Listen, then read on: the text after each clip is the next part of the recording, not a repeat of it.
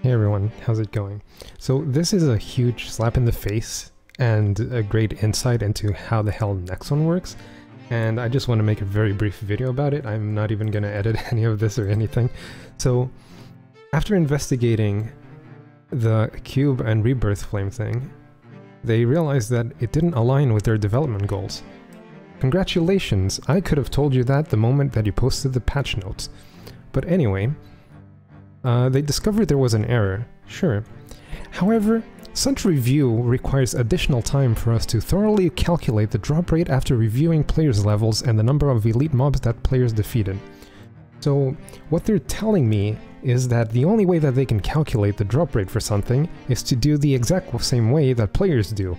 They look at the number of mobs that people defeated and how many items they got, and that's how they calculate drop rate.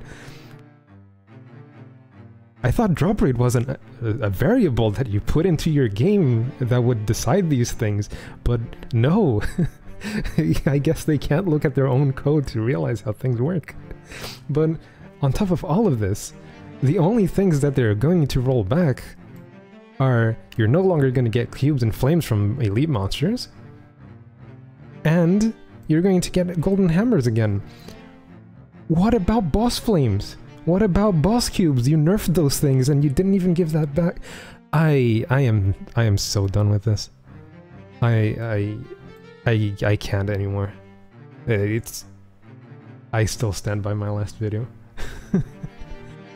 This is just unbelievable to me. But yeah, thanks for watching, and good luck with Maple. You're gonna need it.